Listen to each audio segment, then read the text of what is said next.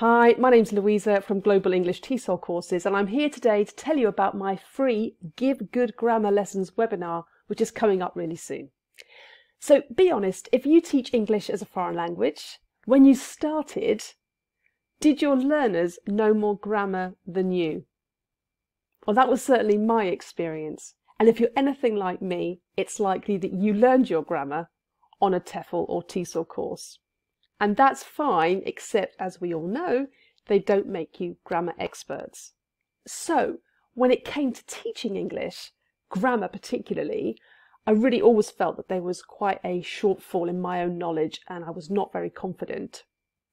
What I quickly discovered was that it was the preparation of a grammar point for teaching, so I was preparing a lesson, that actually helped me reinforce my own grammar knowledge. So if I was preparing to teach the present perfect but didn't really know it, it was the preparation of that that really helped to reinforce my knowledge.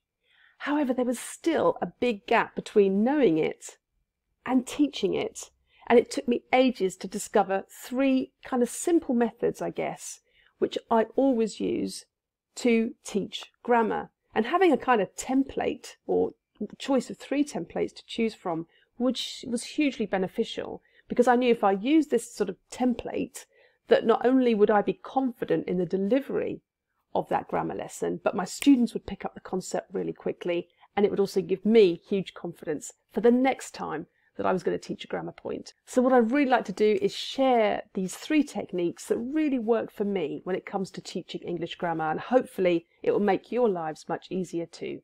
So why not join me on my free Give Good Grammar Lessons webinar? All the details are below. I look forward to seeing you online.